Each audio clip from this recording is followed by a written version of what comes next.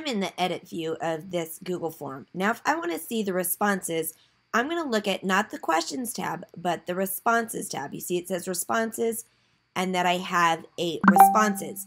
Now, if I want to see this all at once rather than in summary, which is the default, I'm going to click here on this spreadsheet icon so I can view it in Google Sheets.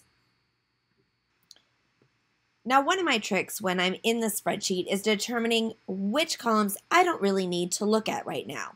So I'm going to hover over the column indicator, and you see that it has this little tiny triangle. I'm going to click this little tiny triangle and choose Hide Column. So you can see that timestamp, I don't have to look at that. Now look at how wide this column is with the number of hours. I'm going to click on the column indicator D. It highlights the entire column.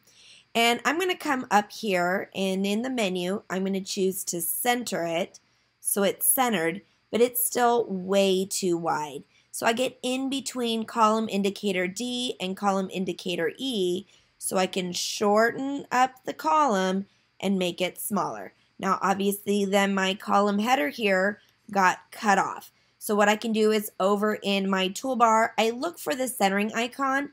Right to the right of it is how I align it in the center vertically, and to the right of that is how I do text wrapping.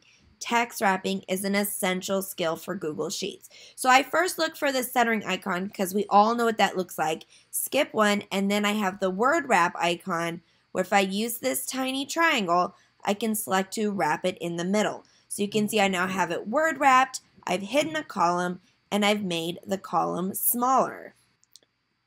Now let's go ahead and do one more thing. I'm looking at the column header. I am looking at the tiny triangle on the column header, and when I click on that, it'll give me the option when I come down to sort A to Z, or I can again click on this tiny triangle and come down here and sort Z to A, so I can sort my spreadsheet of results from the Google form just the way that it has it in there. Now, one extra